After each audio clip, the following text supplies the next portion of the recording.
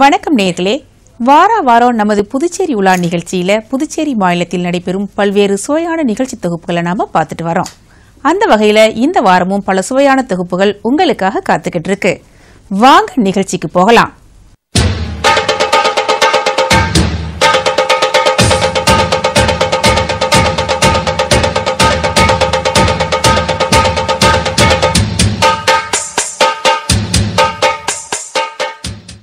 மழை போல தடைகள் குறுக்கிட்டாலும் மன உறுதியை மட்டும் கைவிடாதீர்கள். உங்களுக்கு சரி எனப்பட்டதை இலக்காக கொண்டு முன்னேறுங்கள் அப்படின்னு சுவாமி விவேகானந்தர் சொல்லியிருக்கிறாரு. இந்த நல்ல சிந்தனையோட நிகழ்ச்சிக்கு போகலாமா?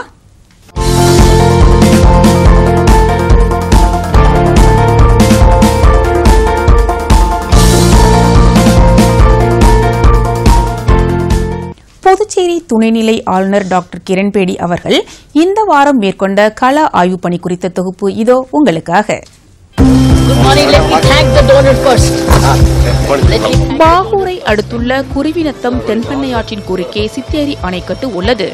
இந்த அணைக்கட்டில் இருந்து குருவிநத்தம் பாகூர் வழியாக மணப்பட்டு தாங்கல் ஏரி வரை சித்தேரி வாய்க்கால் செல்கிறது. இந்த வாய்க்கால் முறையான பராமரிப்பு இல்லாததால் ஆகாய தாமரை செடிகள் வளர்ந்து கிடந்தன. தனியார் நிறுவனம் சமூக பொறுப்புணர்வு திட்டத்தின் பங்களிப்பின் மூலமாக புதுச்சேரி துணைநிலை ஆளுநர் டாக்டர் கிரண்பேடியின் முயற்சியால் சித்தேரி வாய்க்கால் தற்போது தூர்வாரி முடிக்கப்பட்டுள்ளது.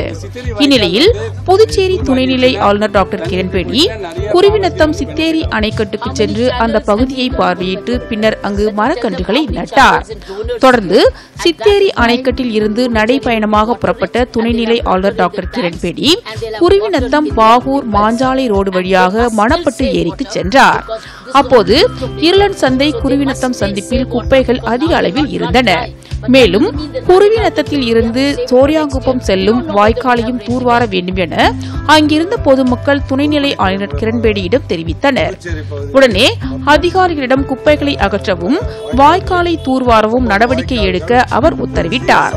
பின்னர் துணைநிலை ஆளுநர் கிரண்பேடி அவர்கள் அங்குள்ள தனியார் தொழிற்சாலை வளாகத்தில் அதிகாரிகளுடன் ஆலோசனை நடத்திவிட்டு அங்கிருந்து புறப்பட்டு சென்றார். இந்த ஆய்வின் போது துணைநிலை ஆளுநரின் செயலர் கதிரேசன், பொதுப்பணித்துறை அதிகாரிகள், கொம்யூன் பஞ்சாயத்து அதிகாரிகள் பலர் உடனிருந்தனர். மக்கள் எல்லாரும் ஒரு பார்ட்டிசிபேஷன் இருந்தாதான் அந்த ஏரி குளங்கள் தூர்வாடுறது சாத்தியப்பட்டது. அதே நிலைமை இப்பவும் இருக்குது. அதை நம்ம எல்லாரும் used to be check dams, manual check dams were done even thousands of years back. Every year they will come put wooden poles and create it, and once it rains it will go. Next year they will do it again. So it used to be completely whatever we can. Yes. So what theory led to other, how many other channels now we've cleaned? 19. One channel to 19. Chandrasekhars are all of you worked, basically all of you contributed, but one channel led to cleaning of 19 channels. Sitheri channel ஒரு channel தான், but அதை ஆரம்பிச்சதுனால அது தொடர்புடைய 19 வாய்க்காலையும் தூர்வார முடிஞ்சது. இந்த area எல்லாத்துக்கும் தண்ணீர் உள்ள வர்றதுக்கான வாய்ப்பு கிடைச்சது.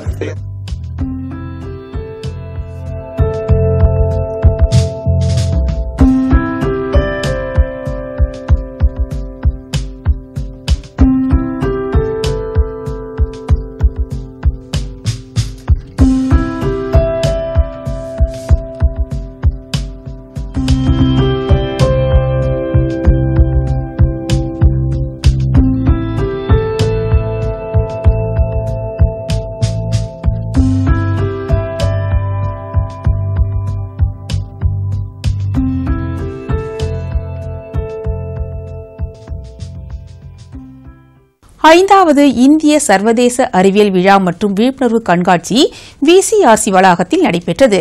இந்நிகழ்ச்சி குறித்த தொகுப்பை இப்ப பார்க்கலாமா?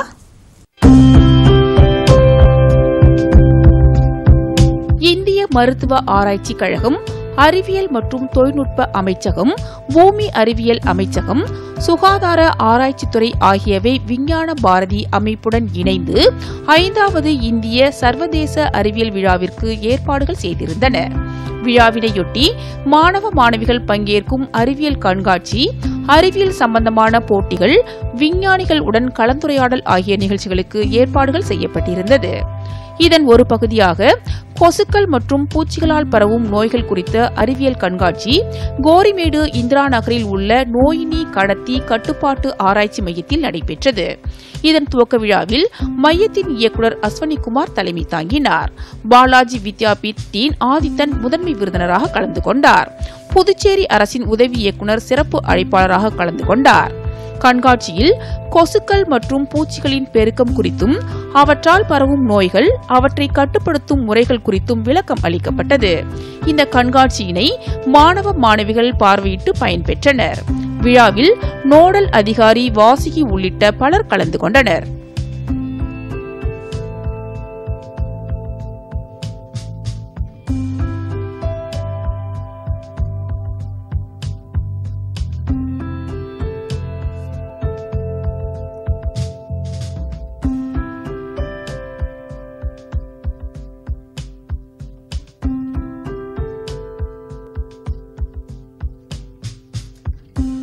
The IISF is an effort to bring together public, students and the scientific community so that we can showcase our research to the common person and what we are doing for the good of the community.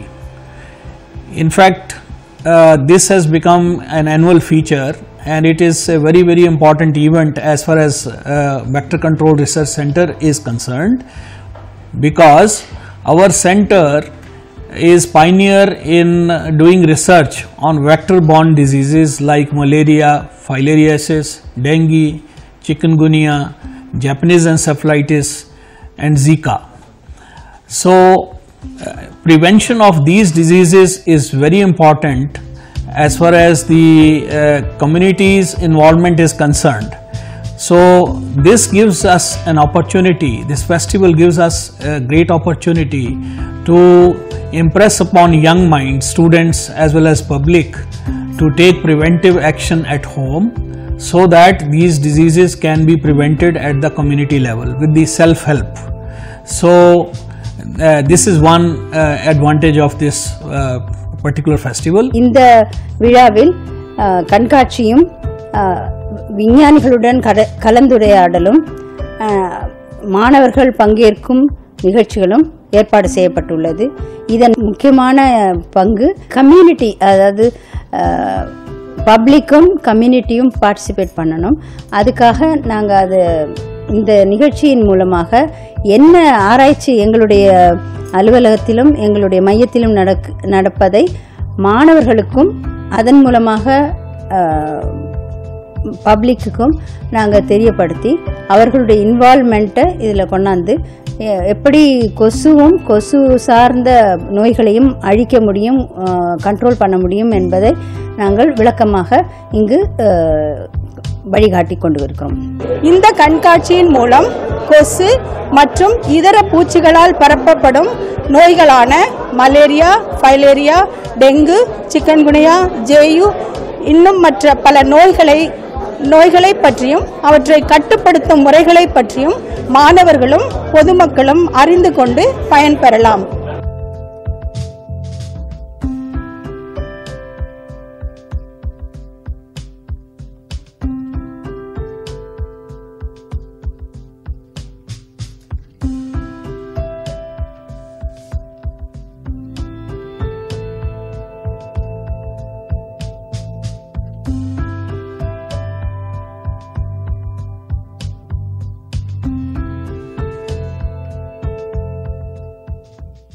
Puducherry Embalam தொகுதியில் நடைபெற்ற மக்கள் குறைதீர்ப்பு முகாமில் பொதுமக்களின் குறைகளை முதலமைச்சர் நாராயணசாமி கேட்டறிந்தார். இந்நிகழ்ச்சி குறித்த தொகுப்பு இதோ உங்கள் பார்வைக்கு.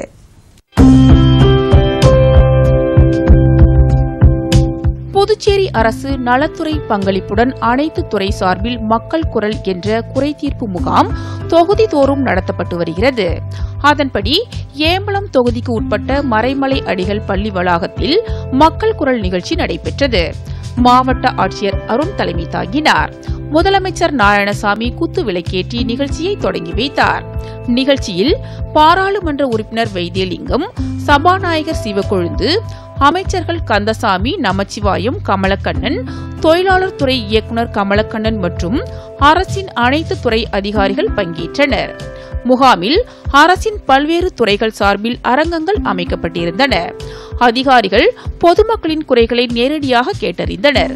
பொதுமக்களிடம் மனுக்களை பெற்ற முதலமைச்சர் நாராயணசாமி அதன் மீது விரைந்து நடவடிக்கை எடுக்க அதிகாரிகளுக்கு உத்தரவிட்டார். தொடர்ந்து மத்திய அரசின் ஆயுஷ்மான் மருத்துவ திட்ட காப்பீட்டு அட்டைகள் பயனாளிகளுக்கு வழங்கப்பட்டன.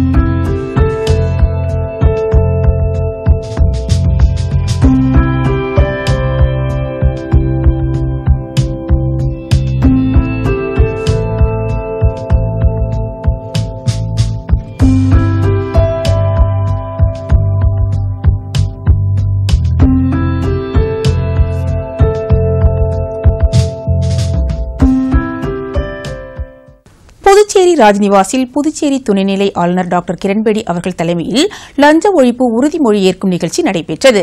இந்நிகழ்ச்சி குறித்த தொகுப்பு இதோ உங்கள் பார்வைக்கு.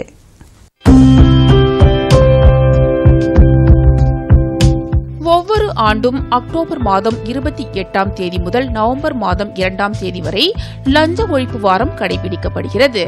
அந்த வகையில் இந்த ஆண்டும் லஞ்ச ஒழிப்பு வாரம் கடைபிடிக்கப்பட்டது. லஞ்ச ஒழிப்பு வாரத்தையொட்டி அரசின் பல்வேறு துறை அலுவலகங்களிலும் லஞ்ச ஒழிப்பு உறுதிமொழி ஏற்கப்பட்டது. அந்த வகையில் ராஜ்நிவாசில் நடைபெற்ற லஞ்ச ஒழிப்பு வார நிகழ்ச்சியில் புதுச்சேரி துணைநிலை ஆளுநர் டாக்டர் கிரண்பேடி அவர்கள் தலைமையில் லஞ்ச ஒழிப்பு உறுதிமொழியை ராஜ்நிவாஸ் அதிகாரிகள் மற்றும் ஊழியர்கள் ஏற்றுக்கொண்டனர்.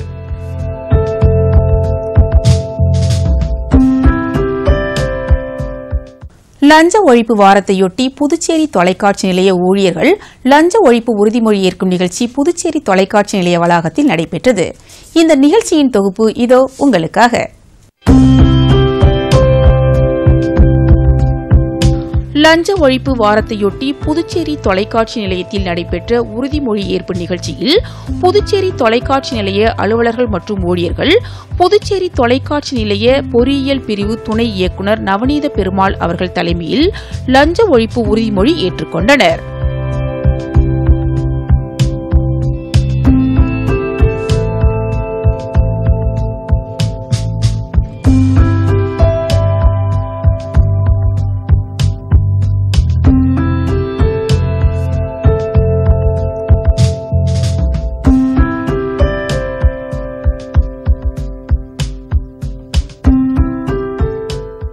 ராஜீவ்காந்தி கால்நடை மருத்துவக் கல்லூரியில் நடைபெற்ற அறிவியல் கண்காட்சி குறித்த தொகுப்பு இதோ உங்கள் பார்வைக்கு.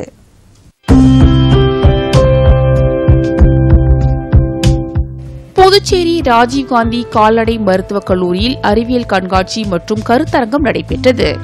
இந்த கண்காட்சியில் மாணவர்களின் பல்வேறு அறிவியல் படைப்புகளும் கால்நடை மருத்துவத்திற்கான கல்வி சார்ந்த படைப்புகளும் ஆவணப்படுத்தப்பட்டிருந்தன. இந்த கண்காட்சியை பல்வேறு கல்லூரி மற்றும் பள்ளி மாணவர்களும் கண்டு பயன்பெற்றனர். தொடர்ந்து கால்நடை மருத்துவம் சார்ந்த பல்வேறு அறிவியல் கருத்தரங்கங்களும் நடைபெற்றன.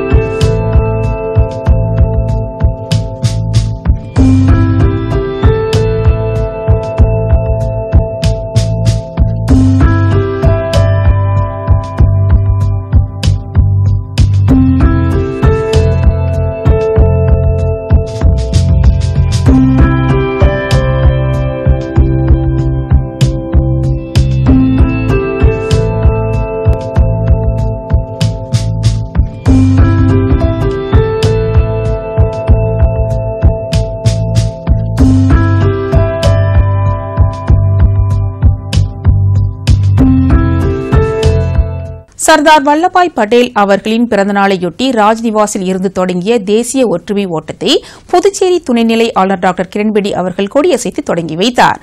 இந்நிகழ்ச்சி குறித்த சிறப்பு தொகுப்பு இதோ உங்களுக்காக.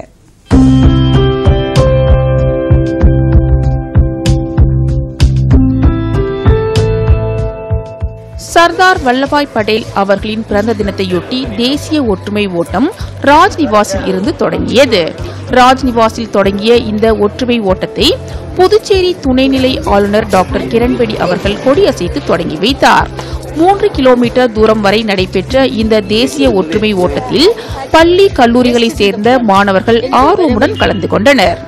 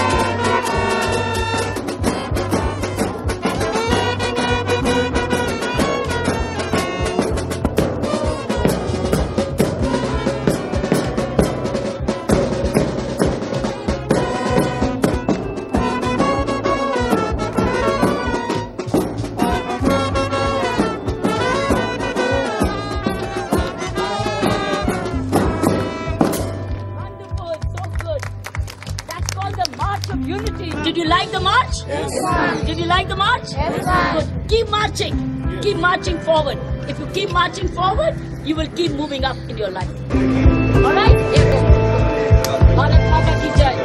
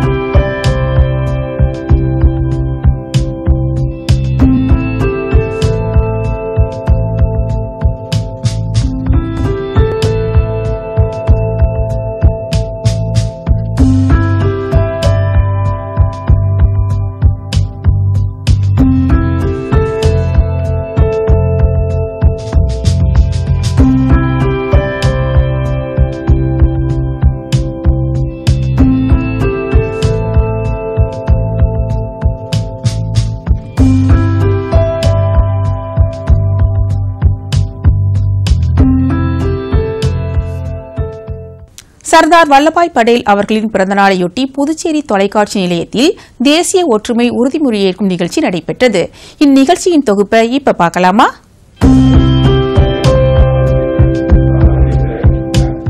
சர்தார் வல்லபாய் படேல் அவர்களின் பிறந்த தினம் தேசிய ஒற்றுமை தினமாக மத்திய அரசு சார்பில் கடைபிடிக்கப்படுகிறது.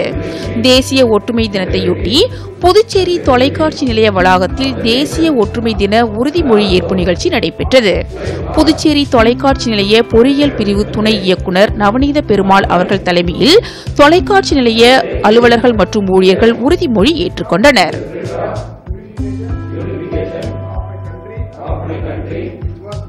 It was made possible by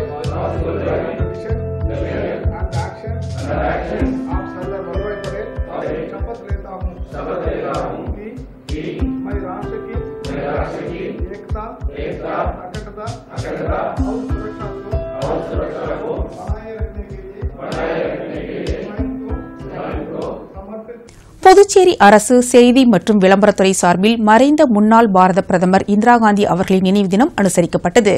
இந்த நிகழ்ச்சியின் தொகுப்பு இதோ உங்களுக்காக.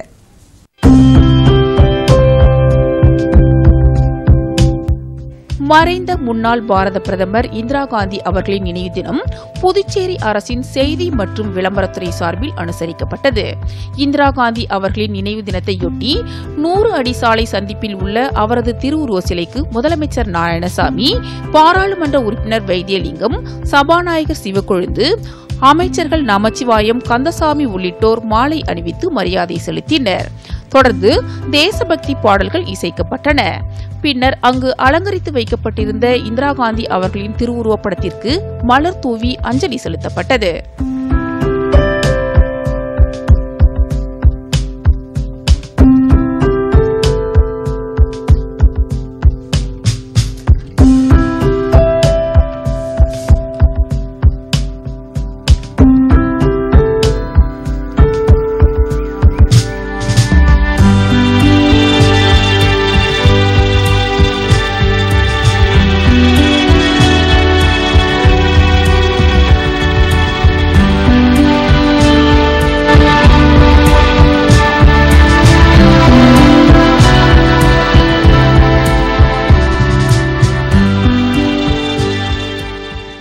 புதுச்சேரி வரலாற்று சங்கம் மற்றும் புதுச்சேரி மொழியியல் பண்பாட்டு ஆராய்ச்சி நிறுவனம் இணைந்து நடத்திய புதுச்சேரி விடுதலை நாள் சிறப்பு உரையரங்கம் குறித்த தொகுப்பு இதோ உங்களுக்காக.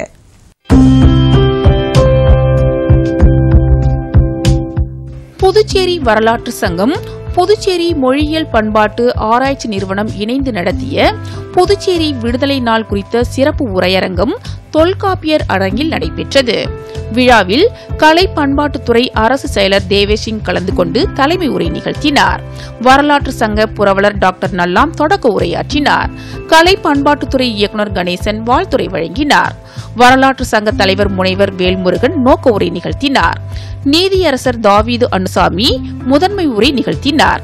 முனைவர் சிவ இளங்கோ, முனைவர் விவேகானந்தன், முனைவர் வேல்முருகன், வில்லியனூர் பழனி ஆகியோர் சிறப்புரையாற்றினர். முன்னதாக மொழியியல் பண்பாட்டு ஆராய்ச்சி நிறுவன இயக்குநர் சம்பத் வரவேற்புரை நிகழ்த்தினார். விழாவின் நிறைவில் புதுச்சேரி வரலாற்று சங்க செயலர் மரிய அண்ணா தயாவதி நன்றி கூறினார்.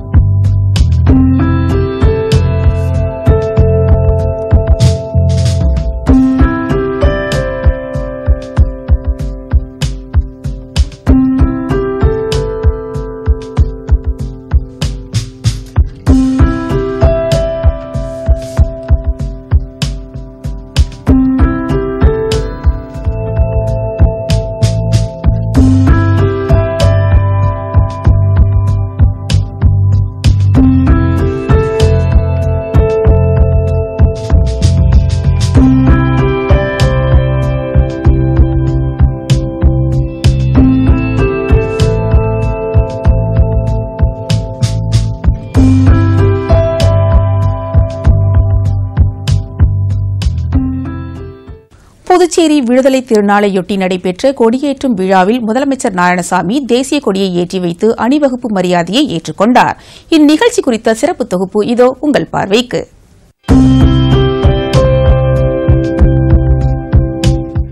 நவம்பர் மாதம் 1ஆம் தேதி புதுச்சேரி விடுதலை நாளாக அறிவிக்கப்பட்டு 2014ஆம் ஆண்டு அரசாணை வெளியிடப்பட்டது. அந்த வகையில் இன்று புதுச்சேரியில் விடுதலை நாள் விழா வெகு சிறப்பாக கொண்டாடப்பட்டது. விடுதலை நாள் விழாவையொட்டி முதலமைச்சர் நாராயணசாமி கடற்கரை காந்தி திடலில் தேசிய கொடியை ஏற்றி வைத்து போலீசாரின் அணிவகுப்பு மரியாதையை ஏற்றுக்கொண்டார். தொடர்ந்து NCC மற்றும் பள்ளி மாணவ மாணவிகளின் கண்கவர் அணிவகுப்பு நிகழ்ச்சிகளும் கலை நிகழ்ச்சிகளும் நடைபெற்றன.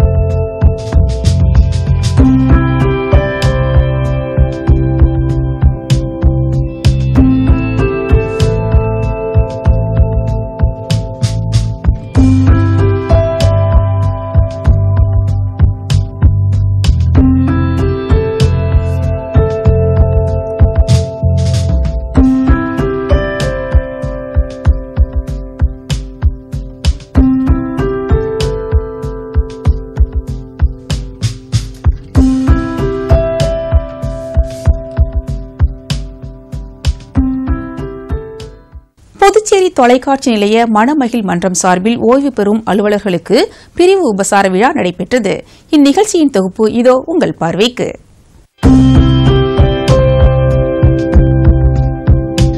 புதுச்சேரி தொலைக்காட்சி நிலையத்தில் பணியாற்றிய உதவி பொறியாளர் வி அன்புசேகரன் அவர்களும் யுடிசி சுப்பிரமணியன் அவர்களும் அக்டோபர் மாதம் பணி ஓய்வு பெற்றதையொட்டி புதுச்சேரி தொலைக்காட்சி நிலைய மணமகிழ் மன்றம் சார்பில் பிரிவு உபசார விழா தொலைக்காட்சி நிலைய வளாகத்தில் நடைபெற்றது.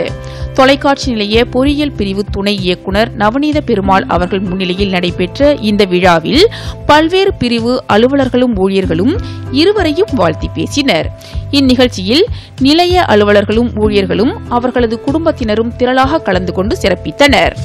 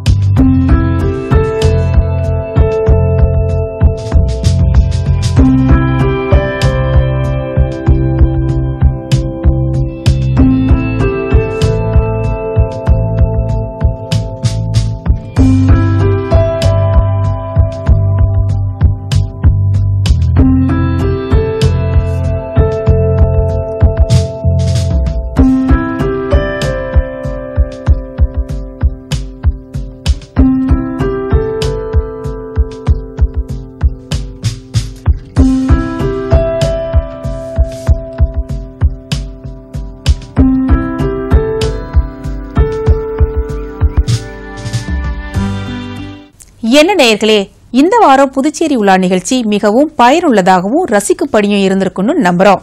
மீண்டும் அடுத்த வாரம் இதே நிகழ்ச்சியில் சந்திக்கும் வரை நன்றி, வணக்கம்.